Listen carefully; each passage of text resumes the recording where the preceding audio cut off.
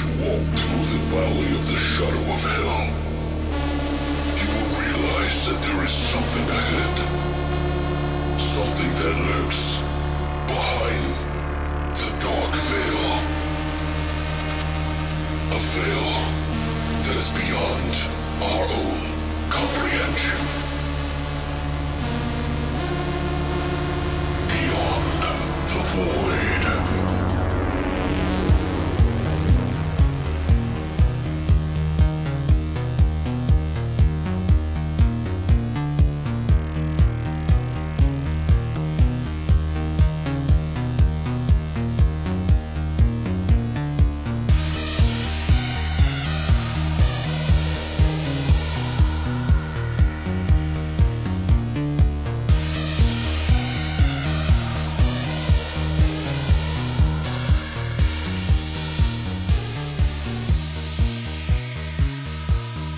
What's up, guys, and welcome back to Beyond the Void Horror Podcast. That's right, we're back for episode 103. 103 beautiful fucking episodes, or more.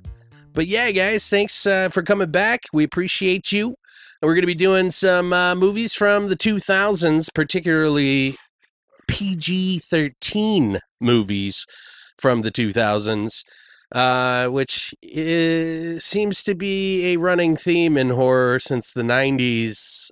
I don't know why, but I guess that's just how it is nowadays because it's easier to market. So we picked a couple that were in that genre, one being The Ring and the other one being The Unborn. So we were going to do, what was it, The Unborn and The Uninvited? I was like, Yeah. The Un-theme. But these, theme. yeah, these two movies actually have a running theme, which is the PG-13 thing, one of the actresses, and creepy kids in their movies. So we'll be talking about that in our flesh and potato segments after this. But how you doing, Brandy? Oh my God. I've said Brandy about a couple of You said times. Brittany. I know, but I said Brandy, actually. Did you say Brandy? Yeah. Didn't even sound like it. So how you doing, Brittany? That wasn't the second time I did that, by the way, guys. I'm good. It's good times. Good Yeah, times. you've been having a good time, huh? Life's great. It's magical. So how are things, Brandy? No, I'm just kidding. Great, Stuart. I called her Brandy. I called her Brandy. I don't know why. I think my mind just goes to a dark place, and Why is Brandy a dark place? I don't know. It's interesting. We're going to unpack that later. No, it's just I think I was a little bit tired earlier before you came over, and I was like kind of laying on the bed, so my brain is not well oiled. I did take forever to get here today. Yeah, she's late, guys. Not really. She's fired. No, I'm just Whatever. kidding. I was like 20 minutes later than I usually am. I'm totally kidding. I don't care. And it's because I was playing with my dog. I've been kind of busy. I made a trailer and stuff for the podcasts for last week. I guess it was. Was it last week? Yeah. Yeah. Yes. No. Well, technically, while we're recording this the same week, it was Was the just a few last- days ago that I actually did the other one. Was Monday's episode the grave plots? Sunday. No. I put it up on Are Sunday. you sure? Yeah. We didn't do movies last. We did movies. We did movies last week. week, but I'm just saying you got to understand, like So this. you did the trailer though. This Right, week. yeah. Yeah. Like I was like, it I was 2 put the weeks ago. trailer out on Sunday. The episode went out on Monday for the Boogeyman. So There it is. I was but- like, we watched 2 shitty movies since then. I don't. yeah, if you guys haven't seen the trailer for the grave plots we did, I check it out because I'm thinking about doing that for our grave plots, which is a lot of extra work.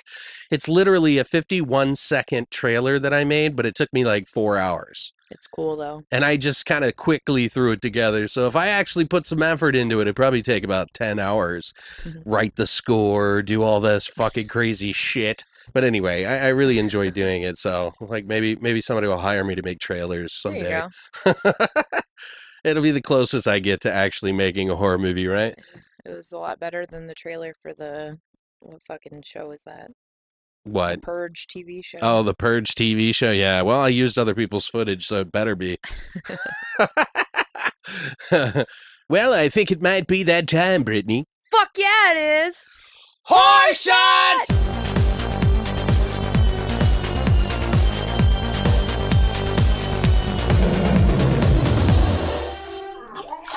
All right, guys. So this week we're going to be talking about 2 movies, The Unborn and The Ring. We decided to pick The Unborn. Yeah, the Unborn, Mainly basically. because I thought of it and was happy. Yeah. Well, so what did you name it, Brandy? God damn it. I'm not Brandy. I don't know why I keep saying Brandy. It's like my brain is fucked It's a up. stripper name. Okay. Here comes Star coming on down. It's the same as Star. Get those $5 bills ready, gentlemen, and drinks are half off after you tip. With your dick. I totally sound like it, too. Yeah, you do. It's pretty good. You could be a strip club DJ. I should have been. I could have been. Yeah. But I had to do it. I had to make money doing the podcast, you know. Jesus. So what did you call it? So Brittany. Thank you. I called this shot a Jumby juice. And why did you call it a Jumby juice? Because they're retarded and came up with the most fucking stupid ass name for a character ever. Well, and why? Tell the story a little. To give them a little background. Of the movie? Yeah, because they may not have seen it. Sorry, you're right. So if you guys haven't seen this movie, it's basically teenage girl who starts to be stalked by like a child, essentially. A creepy ass fucking kid that's following her everywhere and she can't explain why. She ends up finding out that it was supposedly her twin that died in utero, and they nicknamed the baby for God knows fucking why. Jumby. It's so confusing to me. And that's what reminded me that I've seen the movie before. When they said that, and then the little kid says that stupid line, I'm like, oh, fucking damn it. Jumby wants to be born now. And I'm like, oh, I hate this fucking movie. So, what is in a Jumby juice, you might ask? Well, it's a delicious treat for you. It's 99 bananas, 1 part, and 1 part raspberry liqueur, and you mix in pineapple juice. Pineapple juice. I like your inflection on that. Pineapple juice. Pineapple juice. But it's a part each, equally. You know what I mean? So 3 parts, so 99 bananas, raspberry liqueur, and pineapple juice. And then you stare at each other and you say, Jumby wants to be born now. Yes, and then you punch the child in the face and you tell it to go away, kick demon. It across the room. Do something to it. Jumby wants to be born now. The whole time, every time a kid came on screen, I'm just like, burn it! Burn it! I know. And Mouse was like, that's just a baby. And I'm all, burn it! Burn them all! Like, can you tell I love kids in horror movies? This is the fucking worst. But if you guys would love to try a Jumby juice, all you got to do is go to longlivethevoid.com and check out our #HorrorShot section now. Do it. That's it for Horror Shots! Horror Shots! All right, so now we're going to go ahead and jump into something we haven't done for a little while, and that's the fucking news! Here is the fucking news!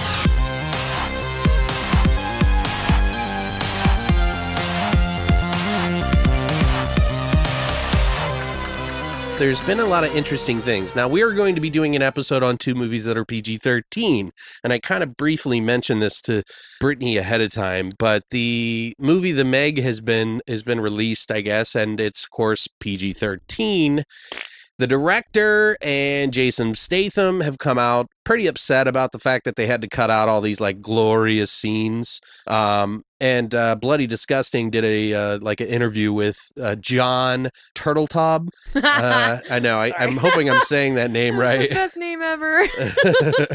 You know, he said, don't get your hopes up for any kind of unrated DVD or Blu-ray. Basically, the problem.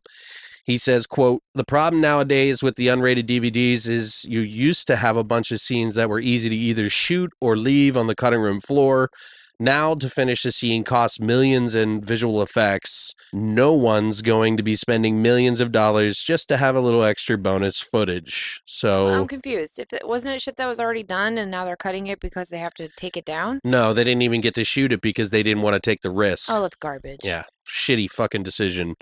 But it's nice to know that, you know, it at least shines a light on the fact that sometimes the producers have the biggest say and that they'll cut into your artistic into, you know, you don't need to have gore in it. But we love gore, you fucker. Yeah. But they don't want it to just be horror fans because they still consider horror to be a niche thing, even though every distribution company, every fucking other company in the world grabs onto the exploitation flicks and shitty flicks just like Netflix did.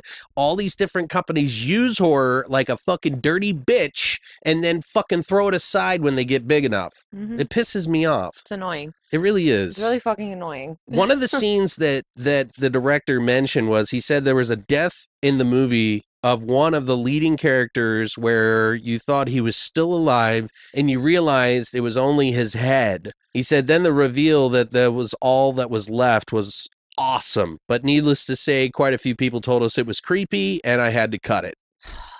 So, yeah. But he did say that there still is a lot of deaths in the movie, so I'll probably wait till it hits Netflix, unfortunately. There's always a lot of fucking deaths in shark movies and crocodile movies and big creature movies. It looked like a fun movie, and if it would have been gory, like, I mean, the thing that bothers me so much cooler is that, like, you don't need to be a rated R movie in order to be scary, okay? For those of you who are against all PG-13 period, got to go a little halfway here, because I've seen some decent PG-13 movies. Well, I mean, one of the movies that we're talking about in this episode is one of the greatest PG-13 movies I feel like it's ever been made. Scares, I guess. Not well, even I have just some that, thoughts. just in general, like, creepiness. Well, we'll get into really that, good. but I may have differing opinions. That's why I say that. You So, suck. but I don't know. I just think it's fucked up that they got the Slender Man coming out as well as PG-13, and in other news, looks like Venom may also be PG-13 as well. So it's just like making Deadpool PG-13. I don't know what happened. We had so much, like, I guess because Deadpool 2 didn't do well, all the, like, execs are like, oh, we better just go back to PG-13 to make it safe. You know what I mean? Sequels, like, rarely do well. I know, that's what I'm thinking. Like, what fucking crack that they're smoking over there, but obviously they need a new dealer. Well, a lot of people have expressed a lot of, hatred over the, different movies being cut, to fit the, like, age bracket of, like, a wider spectrum. I understand it's a business first, but it's like you're spending millions of dollars. I get it. But why are you spending that much money on a movie anyway? You know what I mean? Like, I know visual effects cost a lot of money, but it's a lot cheaper than doing prosthetics and shit like that. I know that's why they do it, because they would just do prosthetic. But the whole thing's really fucking annoying to me, because, like, I don't like shark movies, period. I was the first, like, shark movie I've ever been excited about. Right. Like, I was like, oh my God, this actually looks really cool, even though it's really kind of stupid and the whole premise behind it's a little dumb. But at the same time, the trailer is really cool. And I saw that there was going to be in, like, 3 and IMAX and shit. And I was like, I want to see this in fucking IMAX. Like, how dope would that be? Right. And I feel like that's really the only way to see this movie, to be honest. Because it's such a giant scale. Sony shark. is the main people who are in charge of the Meg, Slender Man, and the new Venom movie coming out. And there's a newer article in Variety. They are reporting that Venom adaptation could be rated PG-13, and that some of the members of Sony's brain trust, quote unquote, believe that the film should push the very limits of PG-13 without crossing over into a higher rating. So I don't. Disappointing. First of all, I mean, Venom, it's like, whatever. But these other movies, they should, like, it's kids these days are literally 10 years old and watching shit they shouldn't be watching on their internet. Their parents don't give a fuck what they do on the internet. Why the fuck are you going to worry about it in the theater? But I don't know. Yeah, it's stupid. It's absolutely fucking ridiculous. I don't know. I wish they would push it a little bit more. I mean, maybe the Meg will be good. Maybe Venom will be good. I'm not really. I don't have too high hopes for Venom. What did they end up? What was the rating for the Evil Dead remake? Was that PG-13? Oh hell no. Or was it R? No, it was R. Okay, I can never remember. Yeah, if they would have done PG-13, people would have literally burned down the fucking studio. Dick. Yeah, like people would have been upset. Yeah, well, I just know it's always very surprising when any movie gets an R rating at this point. Any horror movie gets an R rating. It seems like anymore, which is weird to me because it's so easy with all these other it's okay action to be, movies. But again, it's okay to be PG-13. It's just like when it comes to horror, it just limits you. It just limits like what, like people who enjoy the genre don't mind rated R, okay? And people who are bitching about an R are people that don't like horror to begin with. Right. Like they don't want to see horror like that. And maybe they should just put out edited versions, maybe watch an R-rated cut and maybe watch a PG-13 and just leave it up to the fucking thing and see how it does. But they would never do that because it's just wasted money in their opinion. Stupid. So, but what do you guys feel about it? I'd love to hear your opinions about PG-13. I did post something in the group about the Meg thing, but in other news, looks like Glenn Danzig is actually directing and scoring a horror movie based on his Verotic comic book characters. Looks like blabbermouth.net actually posted about this. He signed a feature film agreement with Cleopatra Entertainment, a division of the Los Angeles independent record label Cleopatra Records. Danzig will pen, direct, and compose music for the feature film, which will be structured as an anthology, splitting its running time between 3 individual characters or storylines based on Danzig's own popular Verotic comic book characters. So I don't know when that's going to be coming out, but Verotic, if you're not familiar, is Danzig's long-running brand of mature horror comic books and related material. The comics featuring mostly deadly femme fatales has been in print since 1994. Principal photography for the anthology film will begin the fall of 2018. I got something to say. I made a movie today. Stupid. Yeah. I love it. That's and exciting, all I though. want to do is show some titties, girl. Yeah, basically. That's probably what's going to happen. Oh, I'm sure it's just going to be tits. That'll have no problem getting a rated R. Well, right. movie. But he can mask it as like a female powerful thing, you know what I mean? Yeah, so nobody will mind it. But since it's because made by him, there might be some people upset about it. Who knows? There's going to be people upset about it, period. Like, there's always going to be feminists that are just like, why does there have to be naked chicks? They can't just be powerful and be fully clothed. I've never I mean, like, they can be powerful and fully clothed. Well, look at Lady Death. Like, right. I mean, it's like, it's obviously comic books. Like, you're not going to sell a comic book without, like, chick has to be hot. She's got to have a nice body. She's got to be basically naked. Like, it's, think of the people who read comic books for the most part. You know what I mean? She wears like, a cardigan sweater. I don't want to read a comic book about a chick if she's not hot and I'm a chick. So that's just the way it goes. Like, sure, I'll she can be I'll a let strong you dig your female own lead. grave. I can't. Well, I mean, yeah, well, I can. I'm a girl. Come at me. I don't give a shit. Come at me, bro. Come at me, bro. Like, it's the same way. Like, with dudes, I want to see hot dudes in spandex and shit, too, when I read that stuff. So, to be honest, here we I'd are. have to read the comic books I in haven't order to even heard know. of them, So, which is shocking to me because I love that shit, yeah, I kind of did a little quick peruse of it, but I didn't really. which I'm still waiting for them to make crossed into a fucking movie or a series. Oh, I think they talked about it They once. did. But They can't. There's Yeah. no way in fucking hell they're going to be able to pull that off. That shit is so fucking violent. There's no way. I mean, fuck. I don't There's, know like, enough about it to really say anything. I will tell you, like, one specific, like, scene from one of the books is there's a dude fucking a dolphin in its blowhole, basically. What the fuck? Yeah, it's fucked up. Like, it's super fucked up. I've and heard I of love this. It so Maybe I much. have heard of this. You've seen that picture. I don't know if I've seen sure. that. I would remember the picture, but I I'm remember sure- hearing something like that. I'm sure if you ever come across it, you're gonna be like, "Why have I seen this before?" Like, it's so good, Oh wow. so good. You can read. I have a bunch of like books, but you can read. They took it to you the and internet. you and me are nothing but mammals, so let's do it. I know. They take that to a whole nother level. Yeah, really. Well, in other news, though, we also have Jake Busey has been back in the news for a lot of reasons. One, because he's playing a foul-mouthed reporter in the new Stranger Things episodes for the season 3. Is he related to Gary Busey?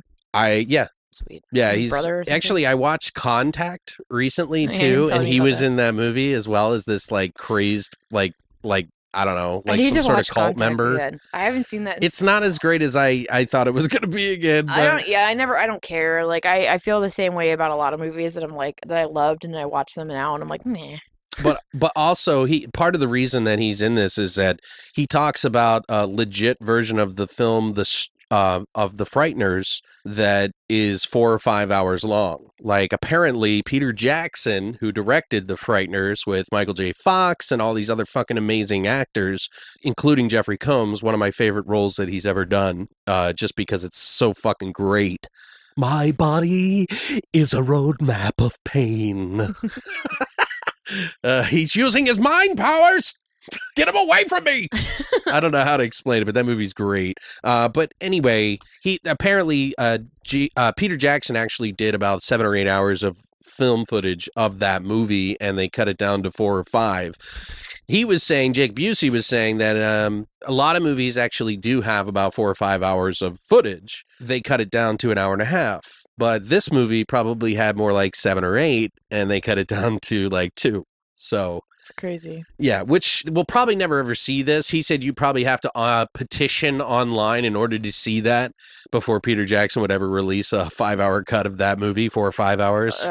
People are going to petition it now, so I don't know, but it's going to happen. Besides Frighteners, though, Peter Jackson, if you're listening now, first of all, I love you. Thank you for making Dead Alive. It is my all-time favorite movie. Yeah. Can you please bring it out on Blu-ray fully uncut? Because I would love you for life. I already He do. will suck your dick. Yeah.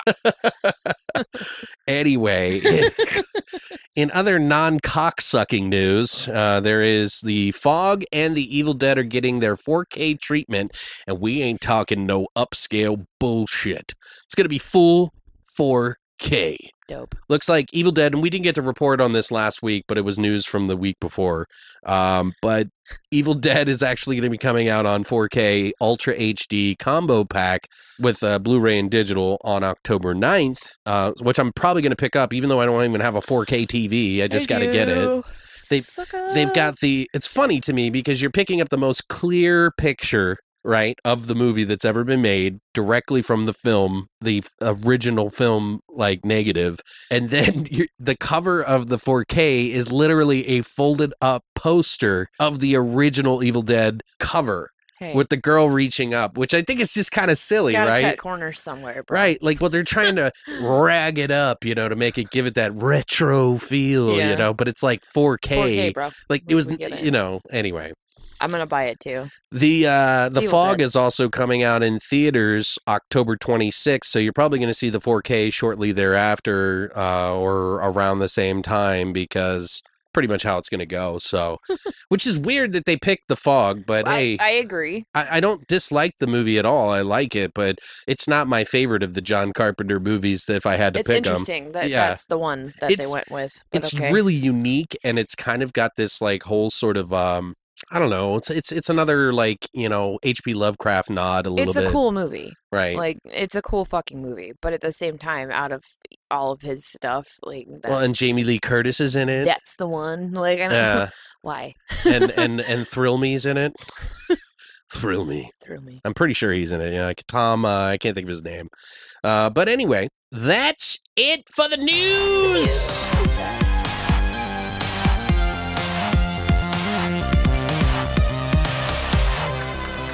All right, guys, so now we're going to go ahead and jump into our The Ring and The Unborn of our flesh and potatoes right now.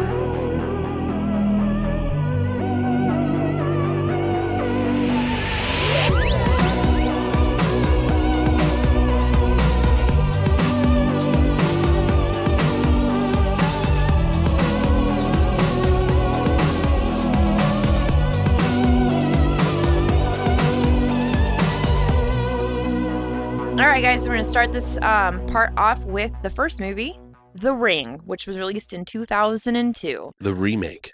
Oh, yeah, this is technically the remake. This is not the Ringu. American version of Ringu. Or The Ring. Whatever. You're right. It's fine. This is about a journalist that must investigate a mysterious videotape, which seems to cause the death of anyone within a week of viewing it. This movie was directed by Gore Verbinski, who is also known for A Cure for Wellness, The Lone Ranger, and Pirates of the Caribbean, Curse of the Black Pearl, Dead Man's Chest, and At World's End. Right. So 3 of them. This was pre-Pirates. Yeah, it was, surprisingly. Yeah. I was actually surprised he hasn't done more movies. Wow. Because his name is so common to me, and I've only seen like the first 2 Pirates of the Caribbean movies and had no idea he did the other ones. I'm not a huge fan of those movies. I'm not either. I mean, they're visually stunning in some of them, and I think I like the Dead Man's Chest one because it was the one that actually went a little bit Well, wild. the only part about the first one that I like is when the the fucking pirates going in the water and the moon hits them and they turn into skeletons. Right, yeah. All of that shit when they're skeletons is my favorite. Joe Rogan was just talking to Macaulay Culkin recently about fucking Johnny Depp and how he's in like autopilot mode. And they were talking about like 20 years ago how Johnny Depp was like, I'm not your blockbuster boy. I don't want to be doing, because he was doing like that movie, The Dead Man or Dead Man Walking or something, Dead Man Walking or whatever the fuck it was. I think that's it. It was like that really weird art house flick in black and white that he did. It was actually not a bad film, but it's funny, like they were saying that, and I was like, holy shit, yeah, he is kind of on autopilot now. Like, but he's just he bought an island. He owns like 15 houses. Money that motherfucker has. Right. Like it's insane. And you know what? I don't even care. I like him.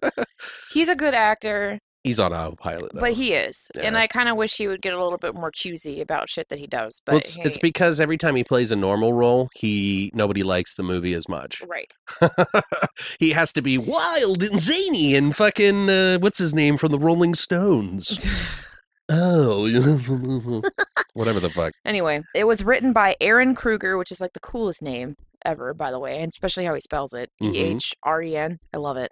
Who did the screenplay. He's done Scream 3, Arlington Road, Reindeer Games, Rings 2, The Skeleton Key, and the most recent Ghost in the Shell. Gina Davis, Reindeer Games. Among a bunch of others. I love that movie, actually. I haven't seen that in a long time either, but it's good. While. My mom made me watch that. And it was also done by Koji Suzuki, who wrote the novel for The Ring, Ring 2, Rings, and Dark Water. Huh, interesting. Which I didn't realize that he wrote Dark Water. That's pretty interesting. Yeah, those are all movies that were basically American ripoffs. Yep. Which is interesting. Well, this one, how these two are related in that regard because, Well, this opened the door for all of these Japanese, like, American version ripoffs of Japanese books and movies. Right. The Ring pretty much opened that, and they found out that this would be a lucrative thing. So they continued, and they went with, The Grudge and Dark Water and a couple other movies. But I don't feel like anything had the same kind of impact as The Ring did, to be honest. It stars Naomi Watts, who plays Rachel, who was in one of my favorite movies ever, Mulholland Drive. King Kong, she was in the Twin Peaks reboot, The Ring 2, and she's also in Tank Girl, which I totally forgot about. It also has Martin Henderson, who plays Noah, who was in Smoking Aces, the most recent, The Strangers Pray at Night, Devil's Knot, and more recently, for any of you guys that watch TV, he is in Grey's Anatomy. It also has David Dorfman, who plays Aiden, who's in The Ring 2, the 2003 Texas Chainsaw Massacre, and a TV series short called Zombie Roadkill, which I've never heard of, but kind of want to check out. That's right, I remember. Have you seen that? No, I just remember. Texas Chainsaw Massacre? I'm thinking of the remake, the Texas Chainsaw Massacre. I did the same thing. Yeah, I remember he was the kid with that was hiding in the shed or whatever that was trying to help them. I was so confused when I was like, "What the fuck are you talking about?" And that kid's freaky looking. Shit. Yeah, he's weird.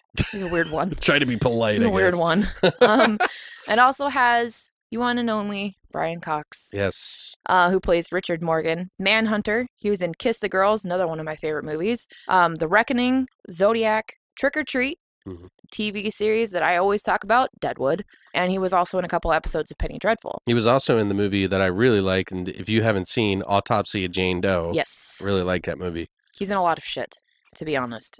I just try to pick stuff that I feel like our listeners would know. Too. Sure. But yeah, you're right, because that was kind of recent, wasn't it? Autopsy. Yeah, it was one of my top picks for 2 years ago. Is it a Netflix movie? You could probably watch it on Netflix. It's somewhere up. You should watch it if you haven't seen it. No, I have it saved to watch. Okay. I don't think I've watched it yet, though. Last but not least, the one that I picked to talk about is it Davy Chase? Davy Chase, who plays Samara, who's from Donnie Darko. S. Darko. She's the voice for Lilo from Lilo and Stitch. Literally every Lilo and Stitch movie, TV possible, anything involved. And she most recently was in Big Love. And I want to mention one last one. Jane Alexander was in this movie, who she plays the doctor in it. She was in Glory, Terminator Salvation, The Unborn, which we're going to be talking about next, and then Dream House. Yeah, I didn't even realize it. Yeah. Had a related actor. Yeah, I know. And Alex is like, yeah, it's the old lady. And I was like, what? I watched these back to back and didn't even realize it. So The Ring had an estimated $48 million budget, which is very surprising to me. That's a lot. That's a lot of fucking money. I was very surprised about that. And it pulled in. I figured that you would be too. Opening weekend, it only pulled in a little over 15 million. This was released over the October 18th through 20th weekend or something like that in 2002. Okay. Wide release though, but it did end up grossing ultimately in the United States 129 million, and cumulative worldwide gross was over $249 million. Right. So box office fucking smash hit. Right. Basically. Which is why we have sequels. Yeah. They're not good sequels, but we have them. So, Alex, I would like to know what your thoughts were on this, because you said you had some shit to say, and now I'm like, what the fuck are you about to say about this movie right now? Well, first of all, I mean, it's been a little while since I've seen it. So, to be honest, while, I don't think it's a bad movie or anything like that, especially compared to the rest of the American franchise, to be honest with you, it's probably the best one in the whole thing, in my opinion. It is the best one in the whole thing. The original and the sequels are mostly all great, in my opinion, because they kind of kept the same tone for the most part, although there's some history on that too, and I'll talk about the that. Japanese ones? Yes. Yeah, okay. It's definitely watchable, though, this one. And I followed along just fine, but I think I remembered it a little bit more fonder than I did this viewing. So I'm not really sure what I think 100%. I like it, but it was just kind of like watching something. Yeah. I wasn't really enthralled with everything. I liked some of the things. At the time when this movie came out, there's some really great ideas that they executed in this film that differ from the original. And I think some of them were executed really, really well. But especially for 2002, let's be honest, some of the effects and everything were really great for that time. Now, maybe it just hasn't aged well for me, or maybe some of those ideas and those tropes that they use in this movie have been regurgitated so many other times in other films that I might be a little meh. I feel like that's exactly what it is, because they've taken so many, basically this whole general idea of Samara and her character and that whole concept, and they've just done that and done that and done that over and over and over and over and over the last 15, 20 years or whatever. So I think that's probably a lot to do with what it is. It's maybe just an overused concept. I still enjoyed it, but I mean, it kind of pushed it further back from my rewatch list. Mm-hmm. So than I thought it was. I initially anticipated it to be. I figured, I'll watch this probably in a year or two. I don't know. Get that. Maybe it's just me. I don't know. Still, there is some iconography that's in this movie that is pretty cool. I like that they redid the video and shit and made it into this mystery a little bit more than the original that I recall, because I haven't watched that in a long time either. But I don't know. Maybe I've just been spoiled by better films since then, and it just kind of changed my opinion. I'm not picking on anybody who loves this film, by the way. I totally get it. It's a decent idea, but now I feel like I need to go back and watch the originals, aside from Rings, which I watched, a couple years ago, I think. I did a review on it on YouTube if you guys want to check it out, which I wasn't real fond of at all. I didn't like it. I felt that it was extremely average. I had high hopes for it to go buck shit wild on the screen. They had some decent ideas. Some of the acting was just, it just bothered the shit out of me. So, and it came around the time that the Bye Bye Man came out too. So we keep bringing that up, and he keeps coming back. I keep telling him, bye, man. And he keeps coming back, and I just want to fucking burn it alive.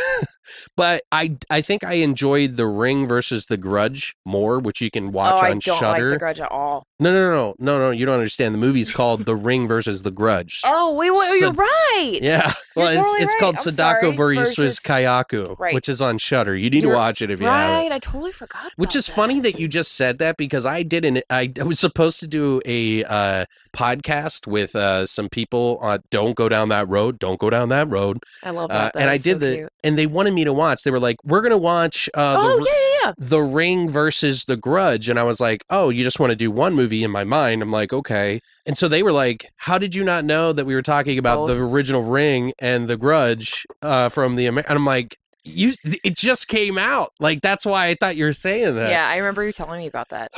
Anyway. And then I was like, oh, you're right. They do it in a movie. It's one movie together. But still, I don't like The Grudge.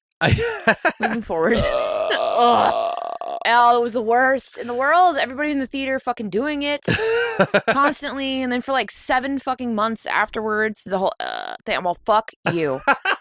pisses me off. And I laughed in the theater. The same with fucking Hereditary. They did that shit too. When I saw The Grudge in the theater, I saw Bill Pullman like do a cartwheel over the fucking railing, and I started laughing in the theater. He like falls over. He just like whatever. Oh, it's just so funny. Like... No, to me, that's a comedy. Like, nothing about that movie is fucking scary. It's all just hilarious. Yeah. Like, it's just ridiculous. Well, in this movie, though, yeah, I do like that Brian Cox was in it. I'm a big fan of his. Yeah, even though he's so, like... I really love him in Trick or Treat. And then, of course, Autopsy of Jane Doe. So it was nice to see him in this role. He's really a very good actor. And I think he's underutilized as an actor.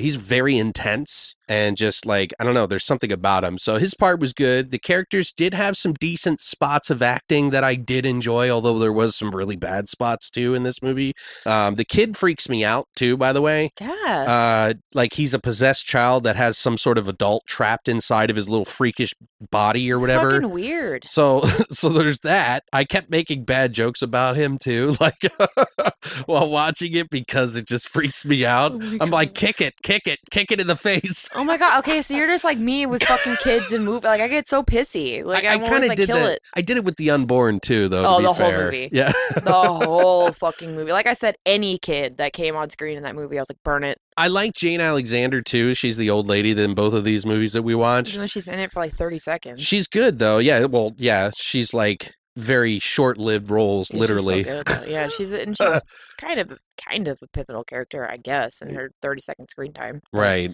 But overall, you know, it's a good movie. It's a little outdated from the time where the Asian ghost flicks, aka the J-horror movies, were pretty popular, and then in a few years later, they became unpopular, and so America, of course, was always late to the game, trying to milk off the J-horror phase that kind of died out like 4 or 5 years later. But still, it's not a bad American take on the film, and it's probably like a 6.5 to me, maybe a 7 or higher, especially if you compare it to other remakes of the genre of the J-horror. I think it's one of the better ones. Yeah, by a fucking clear mile. Right, and it's PG-13, so if you have to put it into that category, I would say it's a solid 7. You know, I don't know. But this is one of the greater PG-13 horror movies for me, in my opinion. Yeah, I think it is one of the better ones, but I mean, I still feel like, could you imagine if it was like extremely gory? It'd be so good. Every movie would be good with gore. Yeah, I mean, I'm a gore hound, so like just like with what they wanted to do with this, but had to cut down. Yeah, would have just made it so like much more like just out of this fucking world. Like just little things. That I they think wanted so. To do but that's why I like The couldn't. Grudge versus Kayako, or Kayako versus Sadako, or whatever. But what about you, though? What do you think? I've always really liked this movie, to be honest. Well, it seemed like it, yeah. Yeah, like I was excited when you suggested it because I was surprised.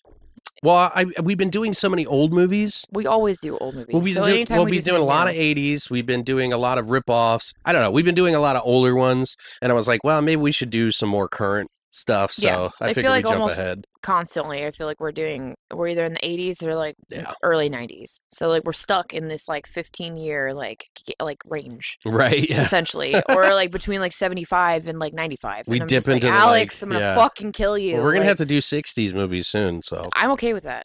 Whatever. So I was really excited when we got to do this. This has one of my favorite, like, there's so many visuals that I've always taken away from this movie that I will hold on to forever because they're just so beautiful. Yeah. And the tape on its own is just a fucking masterpiece by itself. You mean the video that it plays? Yeah, the video that they watch, like, is just, it's so fucking cool. And the story, like, yeah, the acting gets a little bit spotty here and there. Like, there's some characters that just annoy the fuck out of you and others that are just like, why are you here? You know, it is what it is. But overall, I've always been impressed with this movie. I thought they did a really good job with it. And the visuals make up for all of it for me, to be honest. Like, I can watch this movie just with no sound and be perfectly happy about it. Okay. Well, they got that blue tint to everything. Yeah, and I love that. Like, Yeah. I've always liked that, which is, like, just how they film it. Like, artistically, it's just, like, a different take on everything. I don't know. I've always loved that, like, film that they put on, like, a lot Yeah, of they different wanted horror to give it movies. that drab feeling. You know, it's kind of like Evil Dead has its own like type of grit and dirt to it. Like, it's the same with this. It has its own view. Maybe they just fucked up the color correction. Fucking probably. We're all giving them credit for something we think. Yeah, they're like, yeah, no, intentionally. really, it was supposed to be a color. We're like, whoops. Like, we fucked that up, but okay, please keep thinking it was intentional. So yeah, to me, like it still is good now as it was when I first saw it. Okay. So, I mean, I saw this in like 2003, so I was like 13 probably when I saw it. And Well, I assumed it would be better for you than it was for me well, because it's you're more recent for me. right. Yeah, Like, it's more something that recent you exposure grew for up me. with a little bit more. Yeah, and so yeah, I mean, this was a big fucking deal for me growing up. It was a big deal to me too, though. So Yeah, like this was it. You know what I mean? Like this was like my generation's like Evil Dead. okay. You know? You think? I think so. Like Wow. I mean, I don't know about Evil Dead. I'm trying to think of a big movie like in comparison right. to it. You know, like or I don't know. I can't. Final really think of anything Destination else. would be like something I would think. Maybe Final Destination or like Scream or Urban Legend like or Saw whatever. or Like, something. I don't know. It was a big deal for me. I just remember it being a big deal. Same with like when The Grudge came out. That was a big thing. I think maybe too because a lot of my friends were into like Japanese Well, manga and books and things like that. So that's what I was going to say. I was really into the J horror at the time. Right. I was looking for the underground shit Right. that America didn't even know about, like in the late 90s on. Yeah. So Exactly. yeah. So that's why I don't know. I've always resonated with this movie. It never scared me by any means, but I just felt like I have always remembered the visual takeaway from everything. Mhm. Like I remember the pictures that they have that she's created or whatever, like with the actual rocking horse thing with the nails and shit all in it. Like so cool. Sure. And there's one scene in that movie that I hated when I first saw it and Ugh. hated it every time I've seen Talking it. about the nail popping. No, that doesn't bother me. I hate that. I always think of the Korn music video. Anyway, no, it's not that. I'm talking about the scene with the horse. Okay. Ugh, kills me. I don't like watching war movies, old war movies, because of horses that die. It pisses me the fuck off. Like Animals in general. animals in general bother me, but horses and dogs are like the biggest things for me. I'm like, nope. Even the director of The Meg said, he's like, you can kill 10,000 sharks. people, but as soon as you kill a dog or an animal, you're fucked. you're gonna get letters, Hate mail. strongly Everyone worded hates you. letters or tweets nowadays. Yeah, no, and I feel like it's kind of always been like that, to be honest. But no, it's you can brutally fucking murder however many fucking people you want in a movie or a TV show or whatever. But the second you kill one fucking animal, everybody's up your ass, and I always get offended by that too. I don't, hate it. I don't like it, but I don't like. I know it's not real. Yeah. Like it's not something I like. I don't like seeing a dog get shot in the face. Like they never really do that. I know it's not real. I don't care. It's like it's the John Wick thing, you know? That's what why I didn't watch that movie. Yeah, but you know why everybody I've seen loves it that since then. movie is because the dog gets killed. Well, because It justifies all the brutal murdering that he does after that. I would kill people if they did that to my dog too. Exactly, so. and that's what's missing from the second one. Like they didn't kill his dog. They didn't kill his dog. Anyway, so what score would you give this movie, by the way? This is like a solid 7.5 out of 10 for me. Okay. But yeah. I'm a big fan of the ring face. I hate that. I think it's hilarious. I never liked that. I laugh I every always thought it time. was stupid. And when they make fun of it in Scary Movie, I was like, fuck yes. Like, it's so dumb. Well, that's why I like it, is because it's silly. Yeah. That's why I like, because that's what makes it, that's what it's funny. I think ruined it for me. Yeah, it's funny. You know, even when I first saw it, I laughed. When I was a kid and I see it, I thought it was hilarious. I didn't think it was scary. See, that's what we should have done for this shot. You got to make a ring face at each other as you drink it. Oh my God. You got to make that noise, you know? Anyway. No. So I have some trivia. Okay. And one of the things that I'm actually really sad that I don't have this on DVD because I want to try this. Okay. So this is trivia / I want everybody to try it for me because I don't have this movie on DVD. We have The Ring 2 on DVD. God knows fucking why. Okay. But we don't have this one. So the cursed video is actually available as an Easter egg on the DVD. So you select look here and you press down. Oh, I remember that. Your cursor is going to disappear. Right, I remember that. And when you hit, so then after that, you're going to hit enter, which has an interesting feature. Your remote control becomes completely disabled. Once the video starts playing, you cannot stop it, you cannot pause it, you cannot fast forward it, and you cannot return to the menu. The only thing you can do is turn off the TV, otherwise you're forced to watch the entire video. 7 days. When it's over, the DVD returns to the main menu, and then you hear a phone ring twice before you're given control over your remote again. I fucking love that. Yeah, I remember it. And they have a similar-ish feature on the VHS if you like rewind it back far enough or some shit like that, like it has a similar feature on the VHS tape too. Yeah, that's very linear though. Right? I'm like, well, Yeah, how like- forward thinking are you guys? Or like, reverse. I guess. Yeah, I don't know.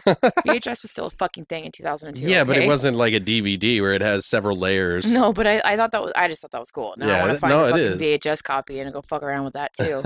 Let's see. So until the 2017 remake of Stephen King's It Mm-hmm. came out, The Ring was the highest grossing horror remake in history. Wow. Because it grossed a total of, like we said earlier, $249 million fucking dollars. It's a lot of fucking money, Back then, yeah, for sure. which is crazy to me that this made more than the Evil Dead remake, which makes me a little sad. Yeah. Because the Evil Dead remake is Well, it's- fucking brilliant. It's because it's PG-13, right? Probably. Fuckers. Yeah, because Evil Dead was R, so I feel like they probably would have had more people if it was PG-13. Then Ultimate- it would have sucked, so... Yeah, but you know what the funny thing is that movie may have sold well in the theaters, but I don't see that many people buying The Ring and thinking about The Ring remake. Oh, yeah. Do you know what I mean? Like, I'm Mhm. not saying that it isn't a good movie or anything. I'm just saying that I really have a feeling that the remake of Evil Dead is going to outlast Oh, big time. The Ring.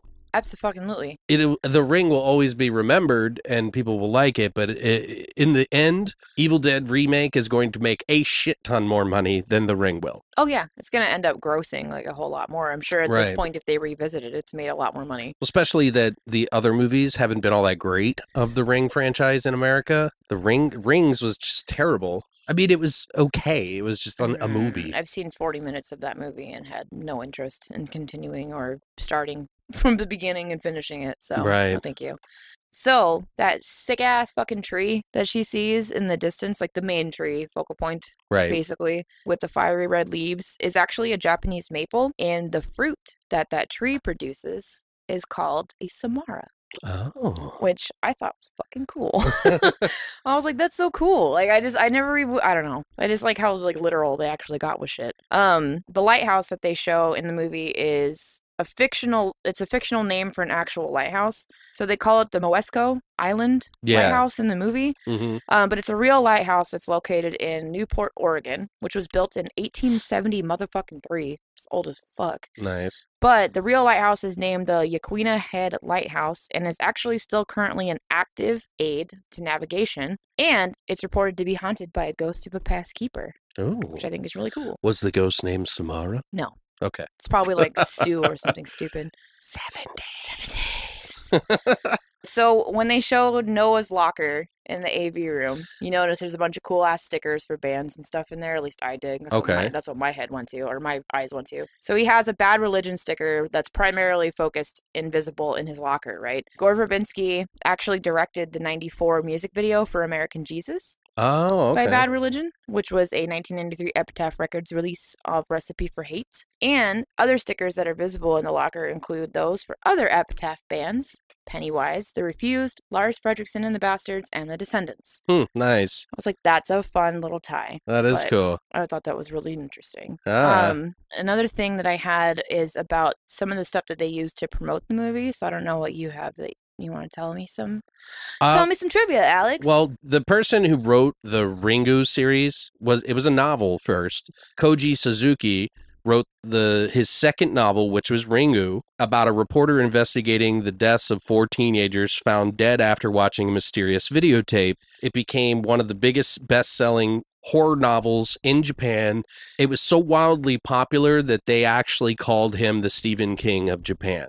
So that's how big this book was. At the time, the J-horror craze had been popularized, and The Grudge shortly followed this movie in particular in 2004. So they made a remake in 2004 in America from another Japanese horror movie, or J-horror, and that movie made about $187 million off of a $10 million budget. So 1/5 of the budget that The Ring had, and it almost made the same amount of money as The Ring. right. Isn't that Worldwide. fucking crazy? That is crazy. You mentioned Dark Water as Mhm. well. That was another movie that came out of this time. They also did the Pulse movie, which was Yep. another Japanese remake. Isn't One Missed Call, one, too. Shudder, One Missed Call. Like, there's all these other ones. I believe the Pulse movie was called Cairo. I think so.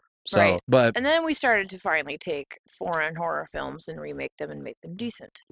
well, years later. Whoa. Many I don't years know about later. that because they did that to record, and I think the record movies are better than the remakes. No, I'm not talking about that one. Okay, but yeah, I think some of the originals are actually really good. But you know, the Ring franchise kind of fizzled out. The Ring was my favorite out of those that were done over the next like 8 years. Really? I Or mean, whatever. Like I liked it better than Dark Water and Pulse and The Ring 2 was really, a lot of people get upset about that one. yeah.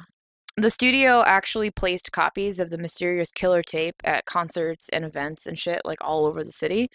Fuck. And the tape had a label directing whoever watched it to a website, which was like an openletter.com or something, I believe, which was supposedly written by a pedophile who'd seen the tape and was now trying to warn others about their impending fate or his impending fate, right? It's the global conspiracy. Yeah, which this character was actually portrayed by Chris Cooper, who was included in the movie but was completely cut out of it. Later on. So Chris Cooper, just briefly, he's from American Beauty. He plays the fucking psychotic beater dad to the hot guy. Oh, okay. Super military guy. And he's also an adaptation. But in a subplot that was deleted completely by the theatrical release, like I mentioned before. The website contained links that led to other movie-related mock-ups, including a page written by one of Katie's friends, who was a character in the movie that died, obviously. Where she didn't die, but So they tried to make Katie did. Katie died. Sorry. I get confused on which one died.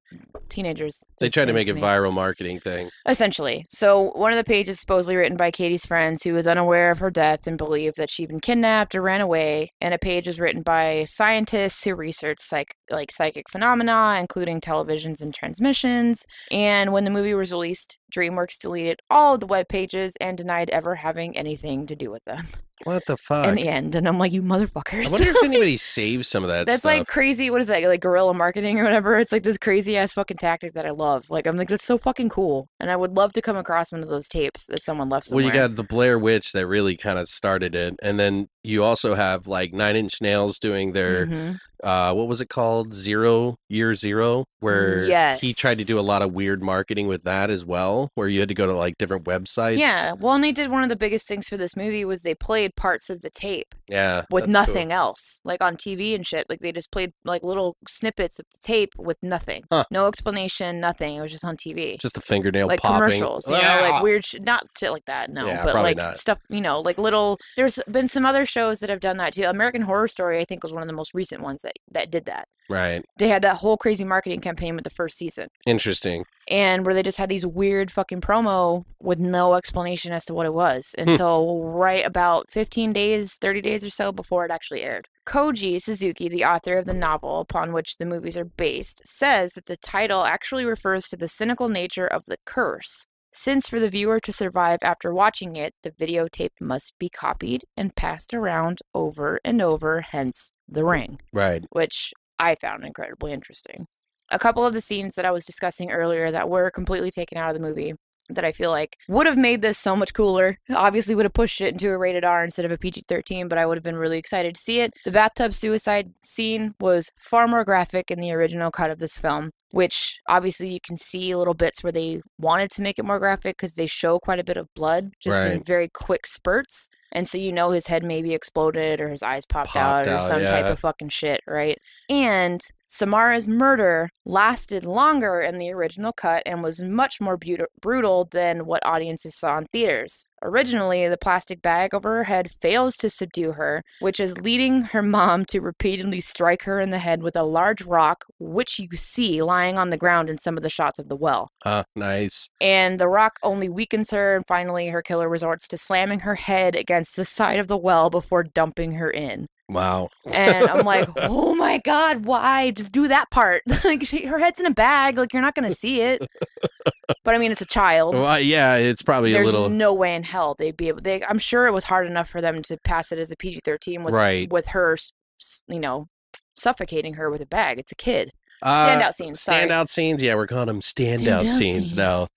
Or stand in the water and get electrocuted scenes. I mean, it's like a running theme in these movies for some reason. There's a lot of really little things, but the big one is obviously the horse thing. To give you guys kind of an idea, if you've Hate never that seen The fucking scene. Ring or know what any of the story is, though, let's break it down brief, like quick, poignant way as best we can. Essentially, what happens is there's a mother who has a or a son, and she finds out that her sister's daughter, Her niece, basically dies in some weird way, and she goes to the funeral. Her sister asks her to go report on this to figure it out, because that's what she does for a living, is she's a reporter. So she goes and does some digging around. She finds out that this tape, she watches it. The tape basically shows her all these like weird kind of like disturbing images on the screen, and then a phone rings and it says you have 7 days to live, basically. And she'd heard the story sort of about it a little bit beforehand, so it kind of freaks her out a little bit, and she's not easily shaken. She's a real strong, independent woman,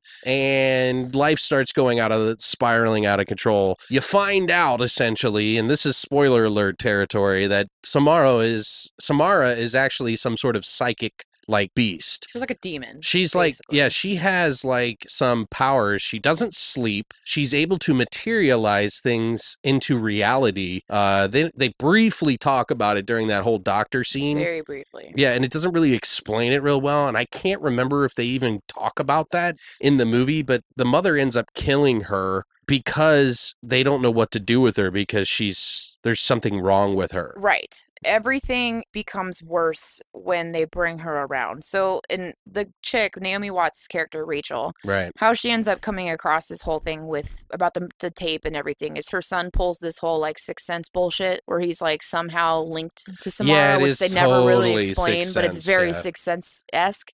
And I'm like, nobody's got shit on that movie. Don't fuck with that movie. Right, Like, yeah. I mean, the kid's amazing. creepier than the other That kid. kid is terrifying. Yeah, Yeah. he's way scarier. That kid's cute as fuck. This kid is frightening. Not anymore. He stayed like the same, but got older. It's weird. He's cool, though. I like his... He is cool. But yeah, he's not cute anymore.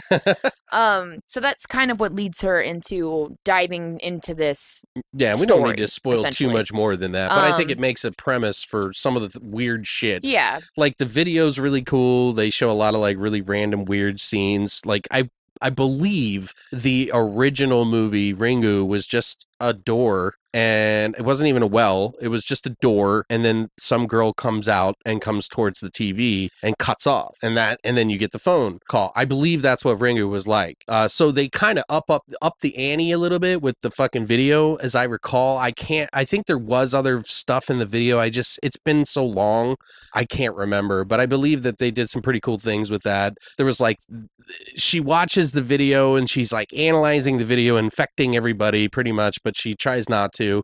So there's one part where she pulls a fly off the screen of the television. She sees its wing like twitching when she paused the video and pulls it off, and I thought that was really cool. I love that scene. It's like that whole that adds to the movie in a way that I think was, it's really unique. And I like that, where it kind of breaks through the border a little bit. So I thought that was cool. That was the scene I liked. I did really like that part too. She had That's something that always stands out to me. She had the diode where she pulls the diode out of her throat. I thought it was hair at first, and she starts pulling on it, and it's like the diode that you would stick on your chest. Yeah, from when she was being examined by the doctor. Right. Which I thought was like at first, because I thought it was hair too. And I'm like, oh.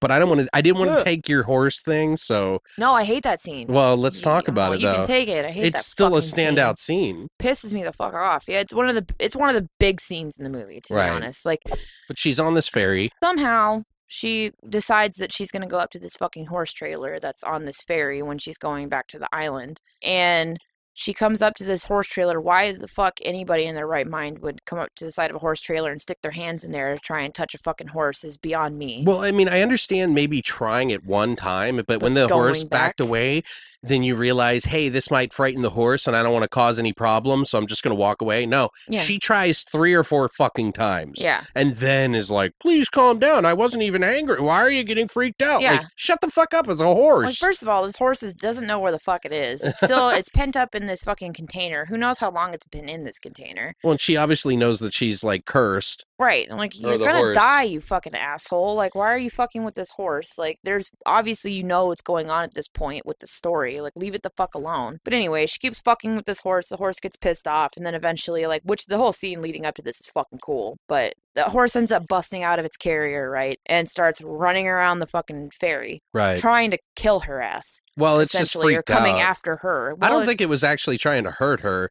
I think it was just went crazy and jumped off. Yeah, but they make it look like it's trying to fucking kill her or whatever. Like, that's the feel they're going for at the end. But it's running directly towards her, and she just kind of ducks down, and it jumps over the side of the fucking ferry. And of course, sorry, I think it's funny. of course, hits its back fucking legs on the fucking railing, and they like break, and it makes me really sad. And then it bangs its head against the side of the boat. And then it bangs its head on the boat, and then it's all CGI and terrible, but still. And then this And horse it looks is like, good. no, it does actually look good, but it was still like, it bums me out every time I watch it. And then this poor horse is like crying and drowning in the water, and it makes me really sad. And then the propeller kills it. And then it gets underneath the boat, and of course, everybody rushes to the other side, and the horse, because there's a scene in the fucking videotape where it's just like obviously blood in the water bubbling around, right? Which I noticed anyway. Right, and the little girl screams. That's the scene, and then you see the blood come out from underneath the boat, and then the little girl that owns the horse is screaming. And if I was that little girl, I would have punched that bitch in the fucking face. Well, yeah, I was thinking the same thing. I'm like, if you would have just left the fucking horse alone, it would be alive right now, you like, dumb instantly fucker. It would have just been like, boom, fuck you. You owe me like $8 million fucking dollars, or however much horses are. I don't know.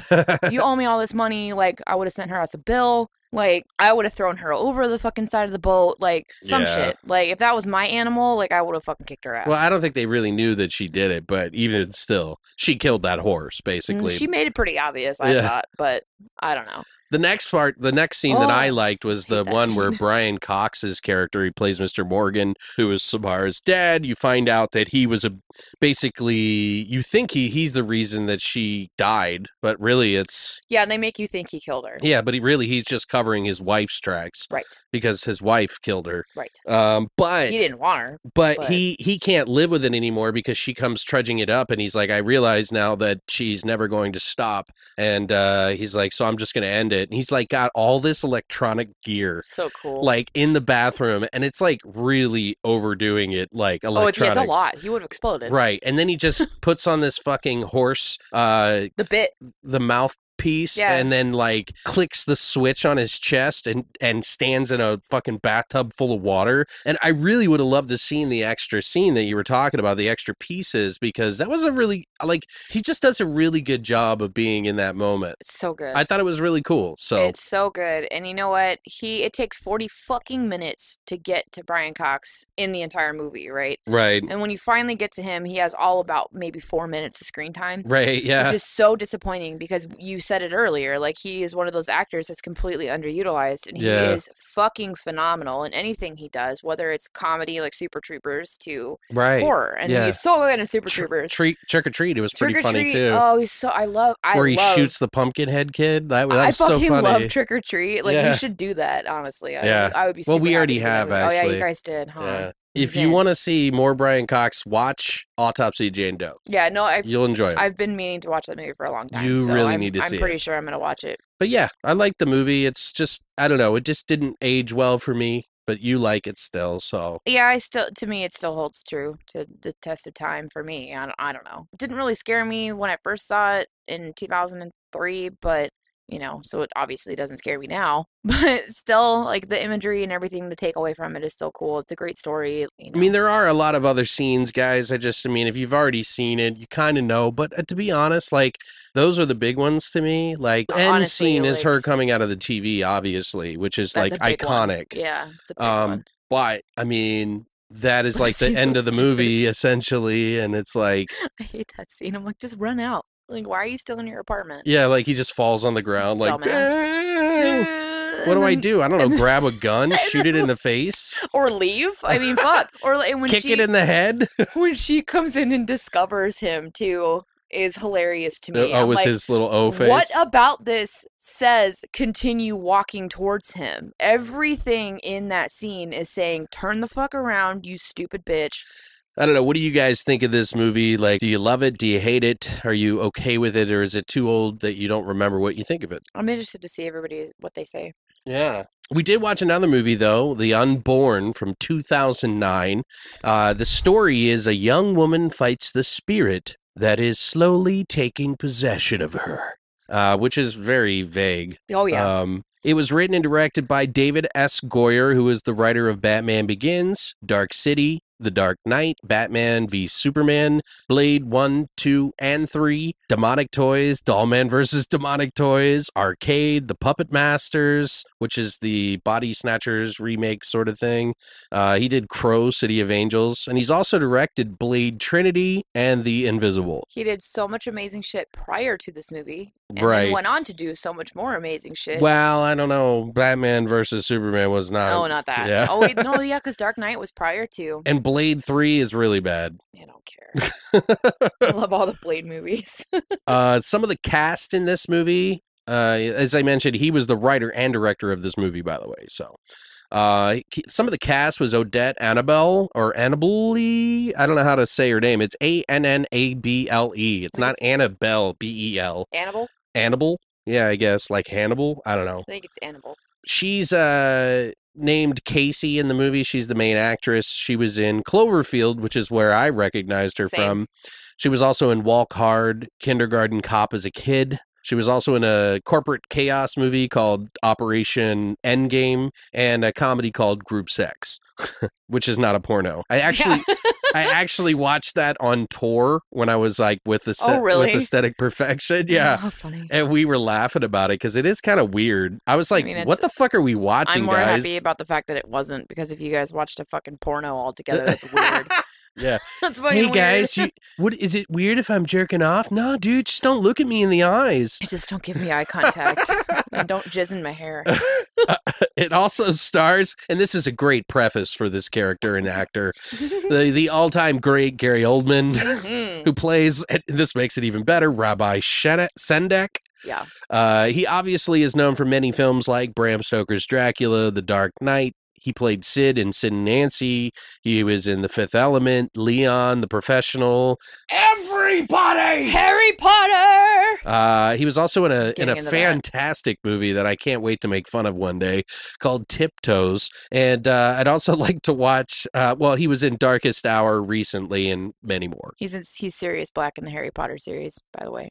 Yeah, I do remember that. He was the werewolf guy or whatever. No. I can't remember. He's not a werewolf. He's his Anyway, uncle. we're not talking about Harry Potter again.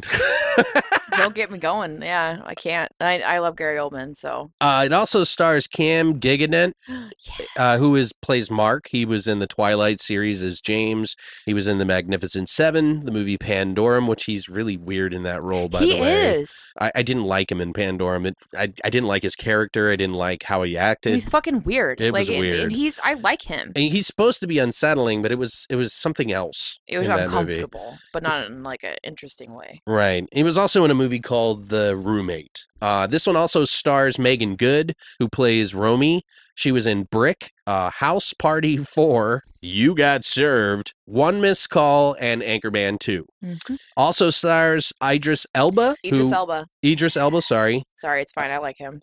He was Father Wyndham in this movie. He was in the movies Pacific Rim, Thor, all the Thor movies, and some of the Avengers movies. He was in Star Trek Beyond, The Dark Tower, disappointment film. I know. Prometheus, Ghost Rider, Spirit of Vengeance, Losers, Prom Night, Remake, and 28 Weeks Later, to name a few. Yep. Also, I mentioned Jane Alexander, who was the Grandma Sophie. She was in, like I said, Glory, Terminator Salvation, The Unborn, and Dreamhouse. And the child, creepy fucker, Atticus Schaffer, plays Matty the creepy fucking boy. He was in the movies Hancock with Will Smith and Frankenweenie, the animated movie. He's also in the TV show called The Middle, which is where I know him from. Oh, I don't even know that And the kid that plays the super creepy kid, Barto, the demon. Yeah, I don't know who the demon kid was. That is the actor that plays Carl in Shameless, the American version of Shameless. I didn't even see that show. The budget for this movie was $16 million, and it made about $20 million in the U.S. and about $76.5 million worldwide, which wasn't a box office smash or anything. It could have seen What was the budget overall? It was 16 million, and they made about 20 million in the U.S. and 76.5 million worldwide. So, Whew. But what are your thoughts on this movie? I remembered seeing this movie. Like I discussed with you a little bit prior to this. Mhm. There was a time where my best friend used to fucking drag me to horror movies in the theaters all the time. Yeah. Which I have never been much for watching horror movies in the theater. It's not something that I like, mainly because I hate other humans most of the time and how they react in horror movies. It ruins it for me and it takes me out of the entire experience. She took me to see this movie. She wanted to see it really bad, right? So we go and see it, and I remember being like one part in this movie that was great, and the rest of it was incredibly disappointing to me, Mhm. and I forgot about it. And when you mentioned that you wanted to watch it, when I looked it up, I kind of remember, like, because the main poster is of That Odette, ass. whatever's looking at herself in the mirror with her butt, right? Yeah, that ass. With the white tank, the white wife beater, and the white underwear. And I'm just like, this looks kind of familiar, but at the same time, like, I still don't really remember it, right? And I could be confusing it with like 7 other movies that are pretty similar to this. They really wanted to sell that movie as that. With her ass. That's Yeah. the only way that they could sell this fucking movie, to be honest. It really is. And that's sad. Because her ass isn't that great. And what brought me back in, Okay. right? Because I was watching the entire time going, I feel like I've seen this movie before. Why do I feel like I've seen this? It's all very kind of familiar to me. But I don't think I've seen it. And then all of a sudden, when that stupid fucking kid, after she comes in and he's showing the reflection of the baby or whatever, and that fucking kid says, Jumby wants to be born now. I was like, I've seen this fucking movie. And I hate this fucking movie instantly. But then I remember the one scene that's redeeming as fuck to me, and we'll talk about that later. However, this is not one of my favorite movies anywhere near it. I don't really have a positive takeaway from this. I didn't when I saw it. I still don't. The story is kind of interesting. Sure. And now, especially with being more, submersed in the whole concept of a Dybbuk. Yeah. And the stories behind the Dybbuk. And sure. especially because we got to be around a famous one when we went to I know. Bagman's museum, and I told Mouse all about it, and he got really extra jealous. He was already jealous, and now he's very jealous. I appreciate it a little bit more, especially because it goes kind of true to the whole story behind that idea, I guess, as far as I'm familiar with. So it's interesting, but it's still a convoluted story. It goes too many different places, and it doesn't all tie together very well in the end. And they try and do too many things with a weird plot, and it doesn't pay off. And they have so many amazing actors that I'm so confused on how they I want to know how they fucking convinced Gary Oldman and Idris Elba to be a part of this movie. Well, and I think the reason why is because he respected the writer. Probably. And the director because of all the movies that he had written. Right. I mean, we're talking about The Dark Knight, or was it The Dark Knight? He did The Dark Knight. He helped write The Dark Knight screenplay. Right. So I'm sure that they had a working relationship for this film, and he was like, yeah, like, I'll do it because Goyer's on there. I'm good with him. I'm sure. I'm sure that's a big part of it. Obviously, if it was a $15 million budget or $16 million budget, they didn't pay them enough. Right. So, and especially, even though it was kind of early in Idris Elba's career, it wasn't that early. And he's a British actor. What so I it's love so much, too, is that they're trying to get him to be the first Black James Bond. There's been this whole thing that Really? they want him to be the Black James Bond or whatever, and I would love that. I like him. I don't know. He's a great actor, and he is fucking fine. I don't know if he's that charismatic. He's that charismatic. To me, he is. Anyway. Yeah, not at all anywhere in my range of... Well, what did you like about horror it? Did you movies like at anything all. at all, or? Yeah, there's one scene in particular that I actually really enjoyed from this movie that was something that's still, it's not as scary now as it was to me when I first saw it, obviously, but it's still creepy, and it's so good. But we'll get to that when we talk about scenes. Okay. We're not there yet. It's not a fucking horrible movie. I've seen way worse fucking horror movies, especially in theater, because Jenny dragged me to some terrible fucking movies. Yeah. And that's why I banned her from taking me to horror movies for a very long time. But the Haunting of Molly Hartley was a million times worse than this.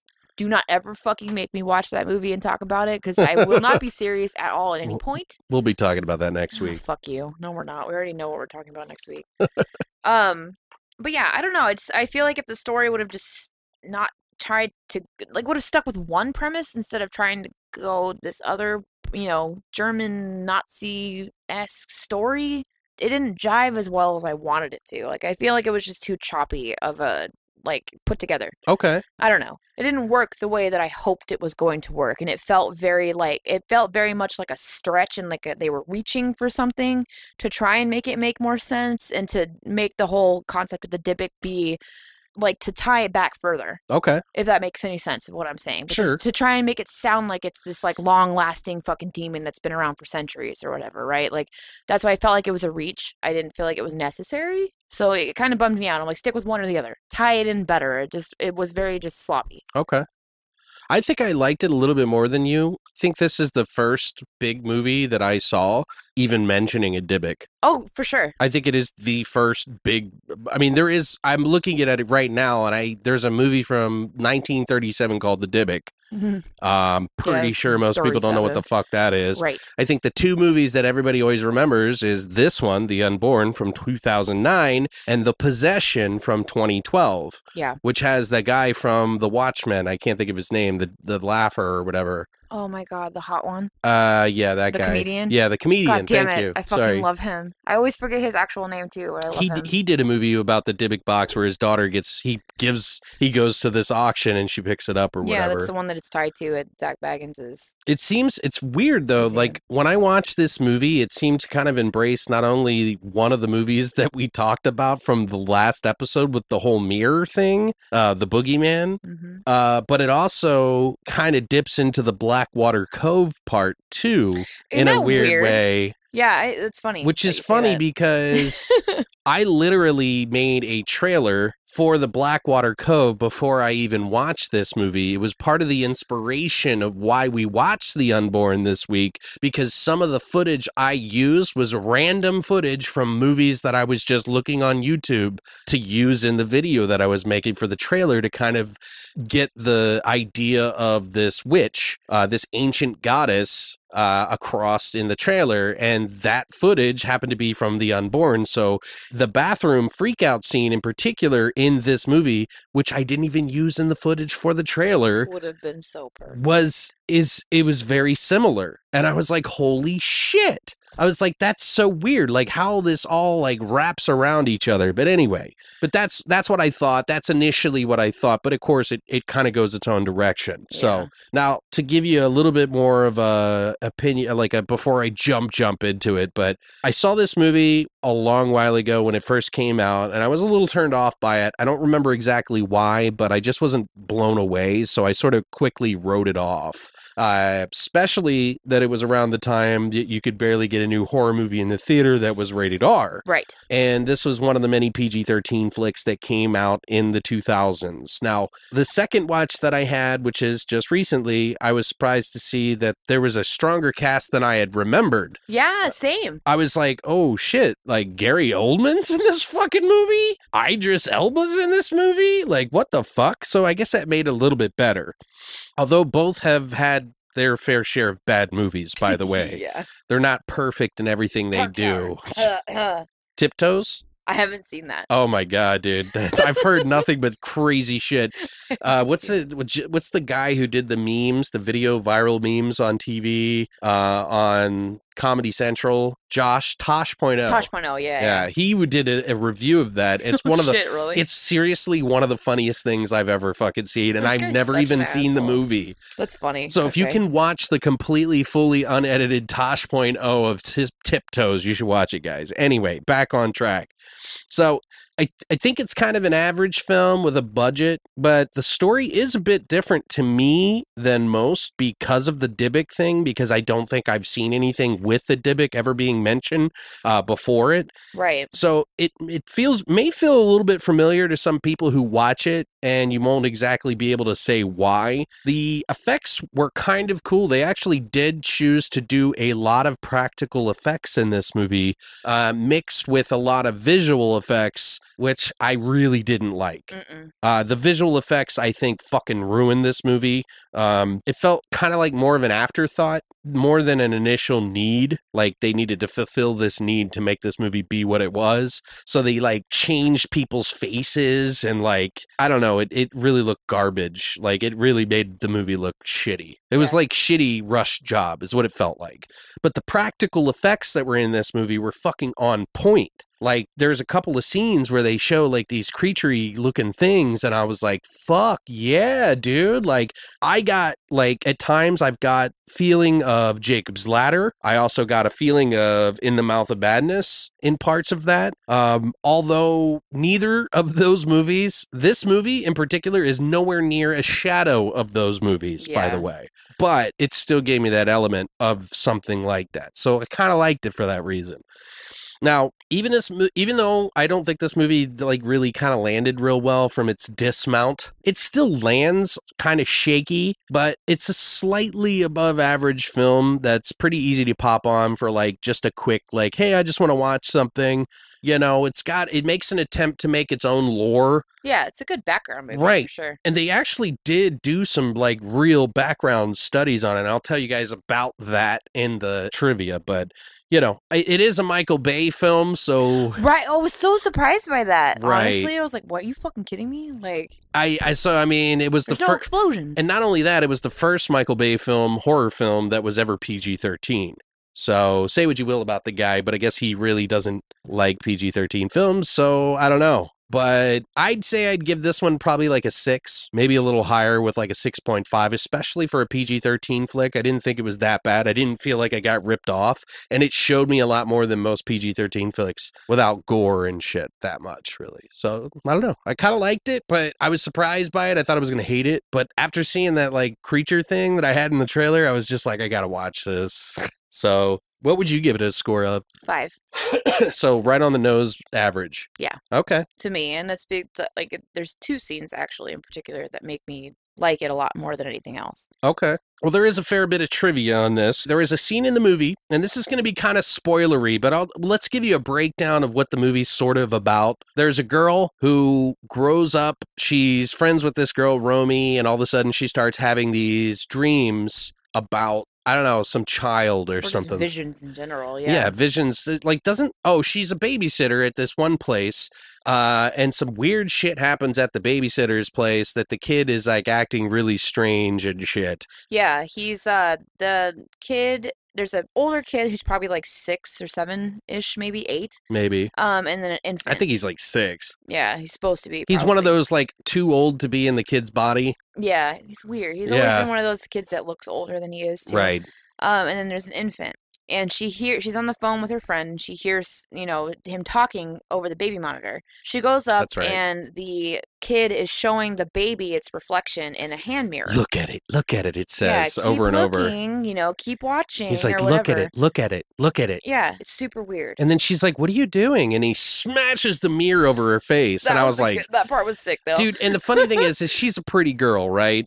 But she's got this tiny little cut on her, little baby scar cut. That disappears very quick. Yeah. I thought very quick. Yeah, it does, really. It's only there for the next maybe like 5 minutes, like the next scene shortly after that, and it's gone. Right. And then she's like having these visions about this kid or whatever, these nightmares or whatever the fuck it is. And that next day, she's running down the street, jogging down the same place. She keeps having these visions, which Christina was like, why do you keep going to the place that you have these bad visions about? Fucking right.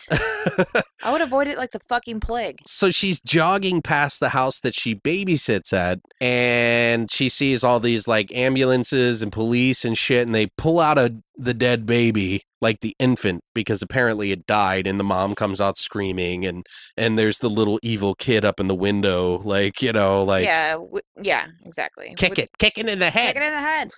Which shortly before that, Romy explains like the whole story behind that as to why it's like it's bad. Oh, bad luck, yeah, or whatever. Essentially, to do that, it's apparently an infant's not. You can steal a child's soul. Or some dumb shit with the mirror. Apparently, a baby's not supposed to look at its own reflection in a mirror until it's at least a year old. 3 years old, I think it was. 1 year. Is it 1 year? It's 1 year old. Otherwise, if it does, it means it's going to die soon.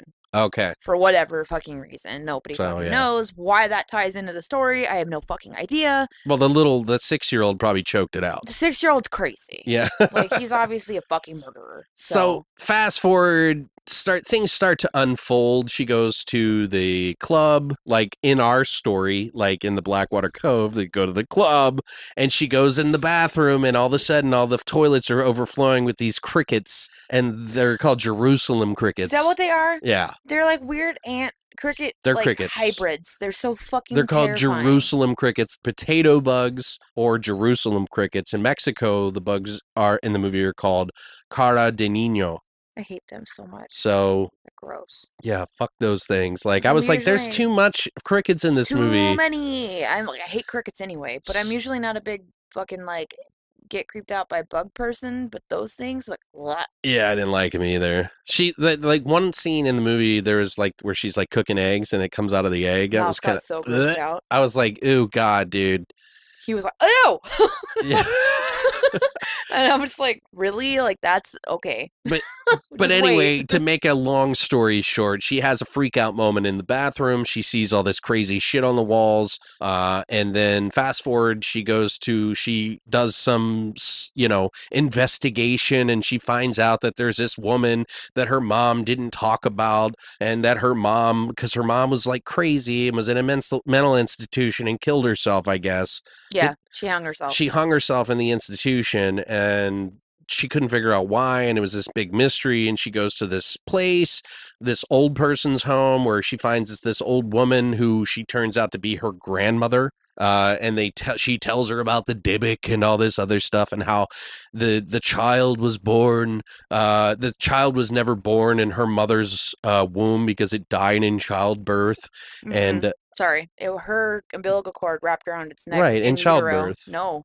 It was before they died in utero before they were even born. Well, that's what I'm saying. Like, she was born, but whatever. Yeah, he was already dead. She choked her own brother. Yeah. She choked her own brother out, but it goes further back before that. But and the reason I'm telling you this is so that you can kind of understand what this is about if you haven't seen this movie, and you're brave enough to listen to this if you haven't seen it, because obviously we're going to spoil the shit out of it right now. So in the movie, when she's in the bathroom and there's that freak out scene, there's a hole in the glory hole in the fucking stall, by the way. And in this hole there's an eye. They use the iris of the eye as like, and then it says, in the kingdom of the blind over top, and underneath it says, the one-eyed man is king. Now, I looked this up because I was like, I'm curious. You know what I mean? Like, I want to know. So this is actually a quote from a Dutch philosopher from the 1400s.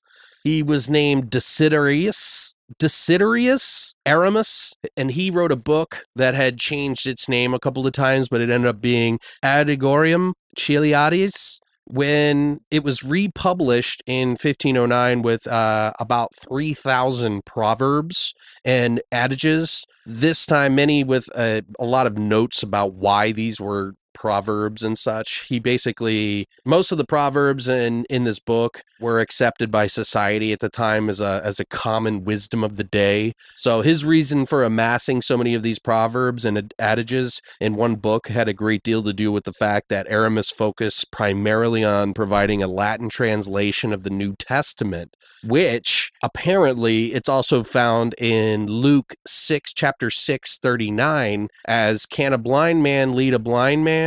Will they not both fall into a pit? So I don't know what that means, but I thought it was kind of interesting because they try to grab onto some actual old school shit. Yeah. They talk about the hand of Miriam, which I looked up too. It's the pendant. The amulet pendant thing that the grandmother gives to her to sort of like protect her, and clearly doesn't work. It does later. Yeah, it kind of does, huh? Yeah, that's right. Does. Not in the way it's intended. No, not at first anyway, at least. But it's actually called a hamsa, which is an Arabic word for the number 5, because there's 5 fingers. But it's mostly associated with Sephardic Jews to ward off the evil eye, which the hamsa is also variously known as the hand of Fatima, after the daughter of the Prophet Muhammad, the hand of Mary, the hand of Miriam, like I said, and the hand of the goddess. But the evil eye is actually a reference that is talked in like many different cultures, like to name a few: Brazil, Turkey, Islam, Mexico, India, Greece, Pakistan. They all talk about the evil eye and try to prevent the evil eye from changing you. Mm-hmm. So another thing that I thought was kind of interesting, doctor that Sophie is talking about, that she recounts in her time in Auschwitz, because she's a Holocaust survivor, and she was also a twin which you find out in the story is like this big reveal because there was Dr. Joseph Mengele, who was a notorious fucking scientist that worked for Hitler and basically did a lot of like fucked up experiments. One of his premier things that he liked to study is twins. And this is like legit shit. Yeah, that was actually something I was interested in because it was I looked it up. Actual history. I've actually seen some documentaries on him on Mengele. He actually did inject twins in their eyes. He changed out their organs. Yeah. He all kinds of shit. He like a lot of these kids like actually survived too, which is crazy. Some of them died because obviously. Yeah, some of them are pretty fucked up. I took a class, like quickly to talk about it. I took a class in high school that was like a one trial period semester, which was my favorite history teacher ever, who did a Holocaust course. Right. Where he did nothing but talk about the Holocaust and unknown things about it. And he was one of the people that he discussed. Heavily. Yeah. Well, yeah, and the experiments that he did on people and children, and he was crazy. Well, and I'm not trying to say that this is where the idea of Reanimator came from, but in a way, I kind of feel like in a way it kind of is, because in Bride of the Reanimator, like they sew people together and parts together and shit like that, and Mengele actually did do that. Not that clearly, not that it wasn't the character is not a fucking, but he was more of a scientist trying to figure out shit. Yeah, and I think just worked for a really horrible human. Well, I don't think he was a good guy. Yeah, he wasn't. Definitely not defending him by any means. Yeah, he was not at all. But I just thought it was kind of interesting because like they base it off of some of that. Plus they talk about the Dybbuk. They talk about like how they explain the Dybbuk a little differently than what I've heard. Right. Which was, they say it was a spirit that was locked out of heaven. Right. And is looking for a way back into some reality somehow. They kind of talk about it as a demon, but they don't really say it like that. Yeah. So it's weird.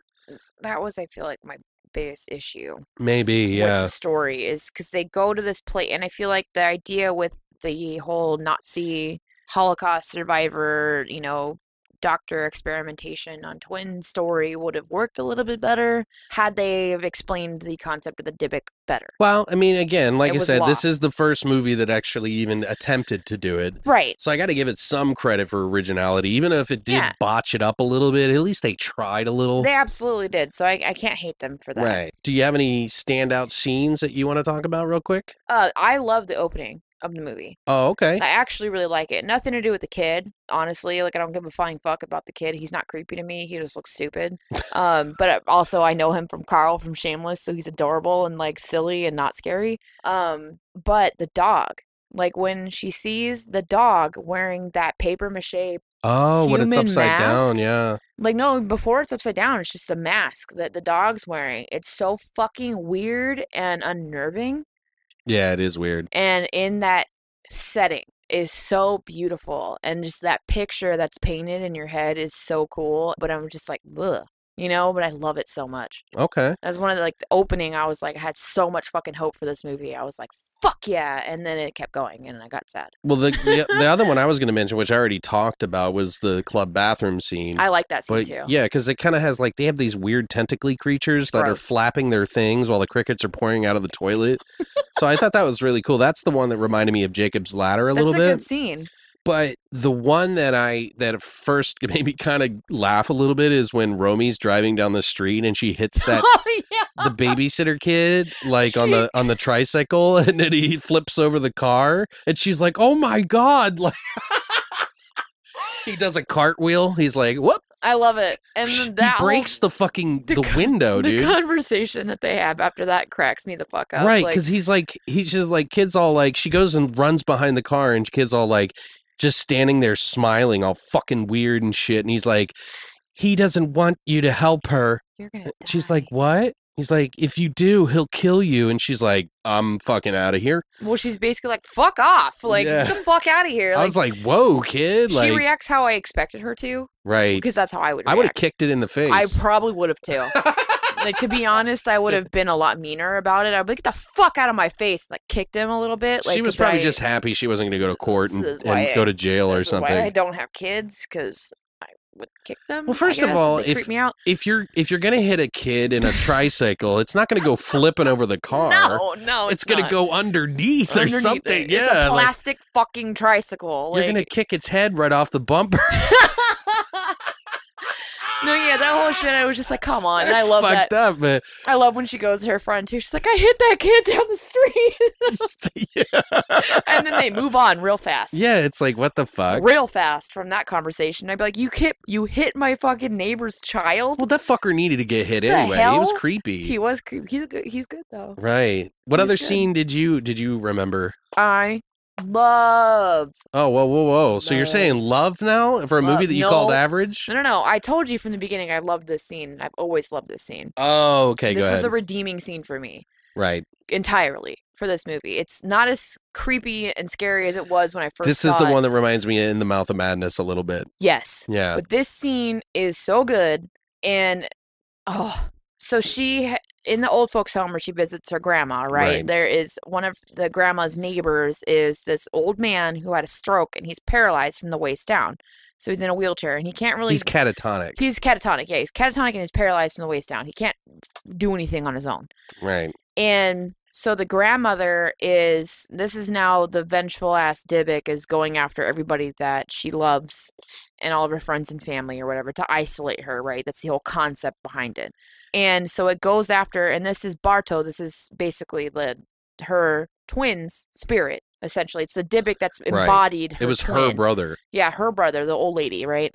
He comes into the old folks' home. Obviously, all the This is lights the get... demon kid, by the way, demon guys. Kid. Because let me just preface this real quick. Yeah, you have to. Okay, you have so to. when she was in Auschwitz and she was getting experimented on as a twin with her brother, who was a twin, and Barto died from some of the experiments, but he came back as a Dybbuk. Yes. And she knew it, and so she killed him. Right. Because she knew that it wasn't him, which is some pretty heinous shit, first of all. Absolutely.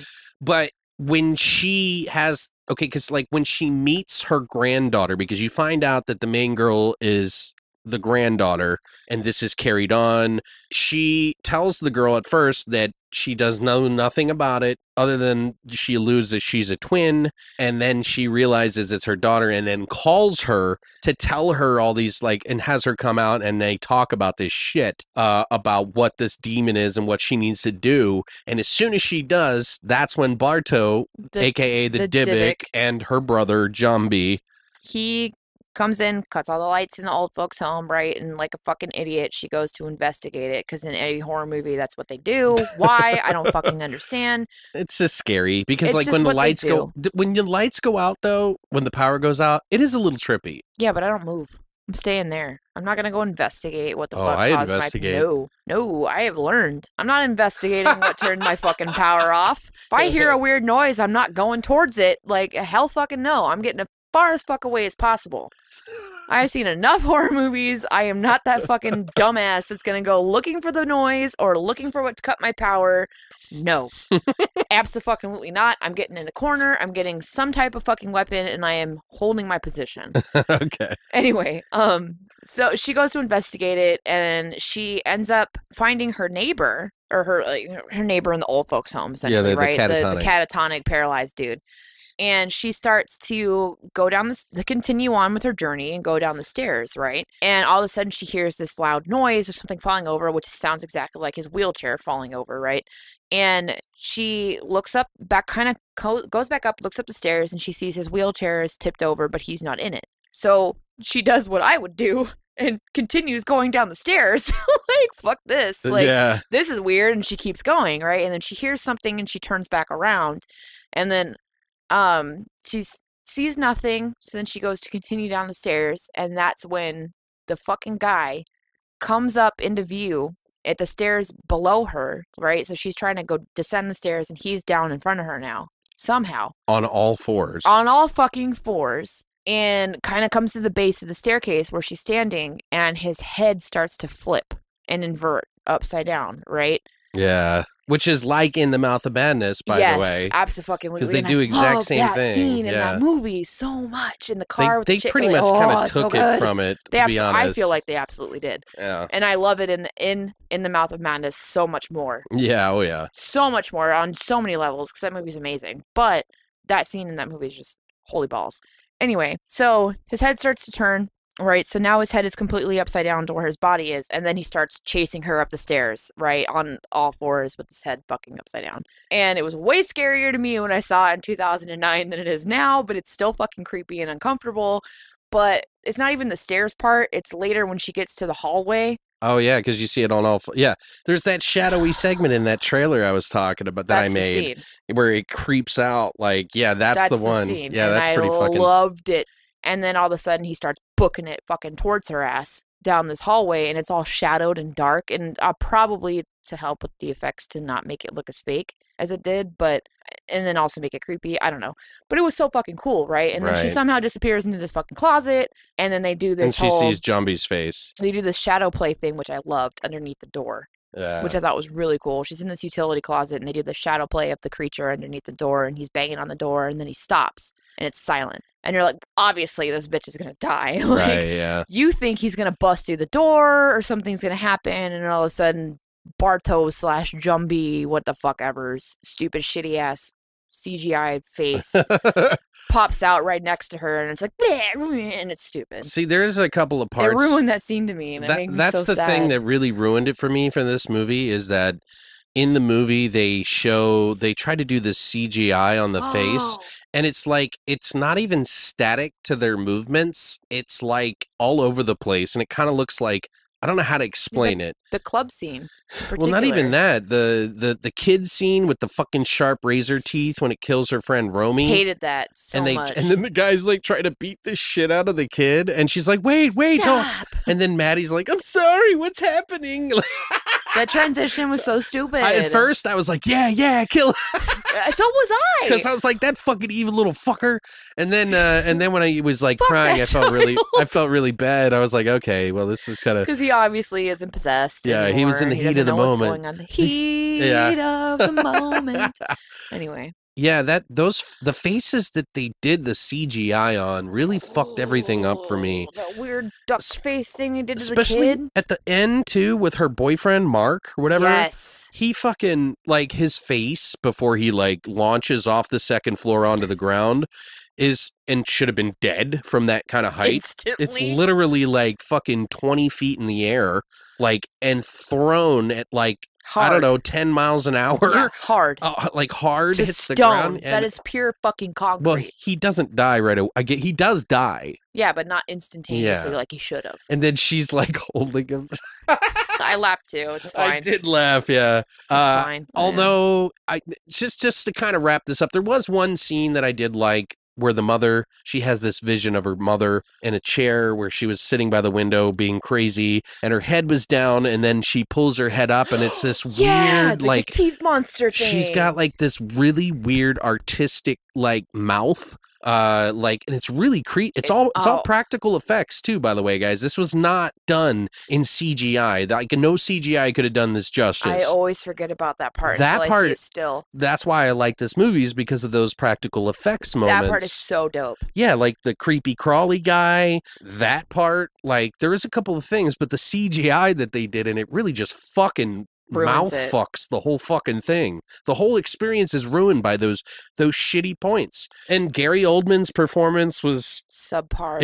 It wasn't even his fault. But that's how they write him. Yeah, it wasn't even his fault. It's just like they didn't give him any chops. The same with Idris Elba. They didn't give same thing. Like, those two characters are really interesting. They're the good characters that you want to see, and they're really in it for like, I don't know, 5 minutes. If that. 5, 20, 15 minutes total, all of them. Gary Oldman's maybe in it for a total of 5 minutes, and Idris Elba is like 3. Right.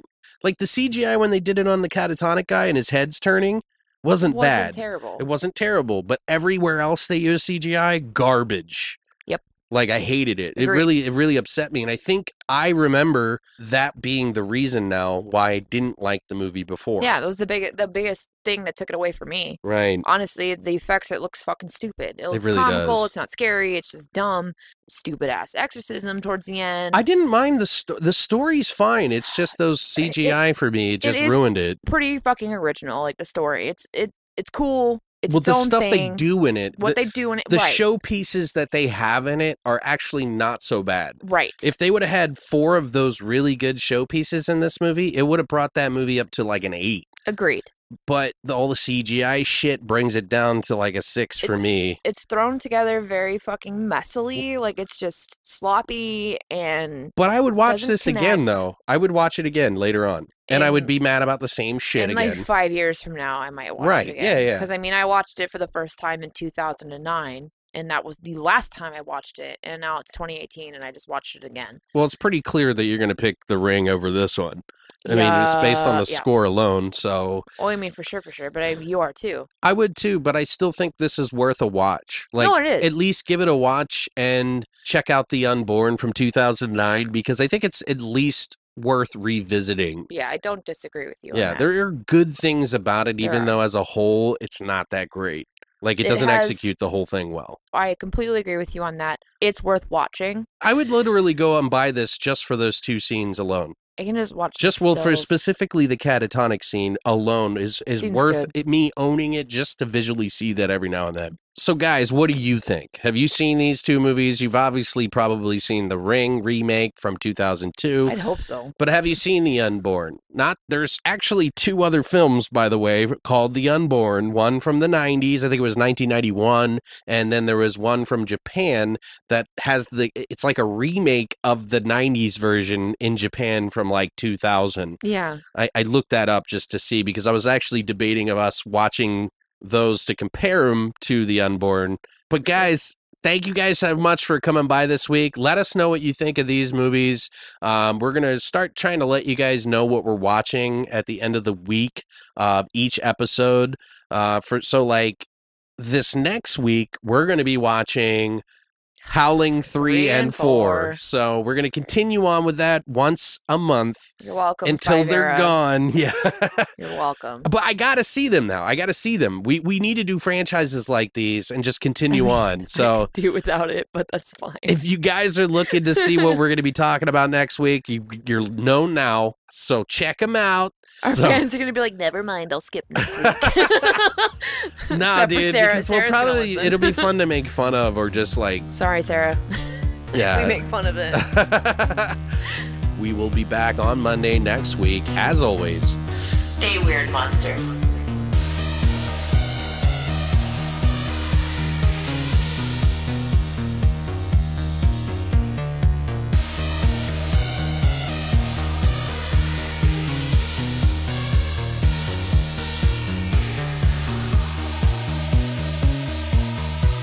You have been listening to Beyond the Void Horror Podcast. Tune in every Monday for a brand new episode.